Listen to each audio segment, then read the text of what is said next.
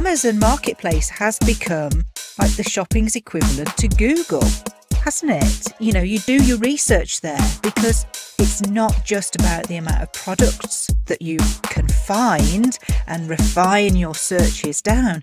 It's all of those users that are, you know, that are prompted to put their reviews and their comments and what they found of it. And is this seller good enough?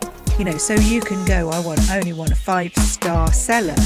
You know, I want between this bracket of price range. So all of those things, because it's not the brand telling us how brilliant they are, these are consumers like us telling us how brilliant it is.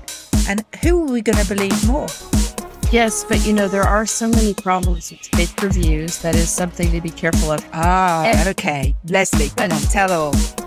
But everywhere that there's a problem on Amazon, there pops up a solution. It's just like how we exist for sellers who've been suspended. There are software tools you can actually add.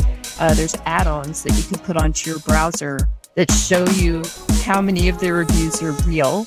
So there's something called Fake Spot, and it will tell you, like, this is really a 1-star product because we perceive that all of these reviews are fake.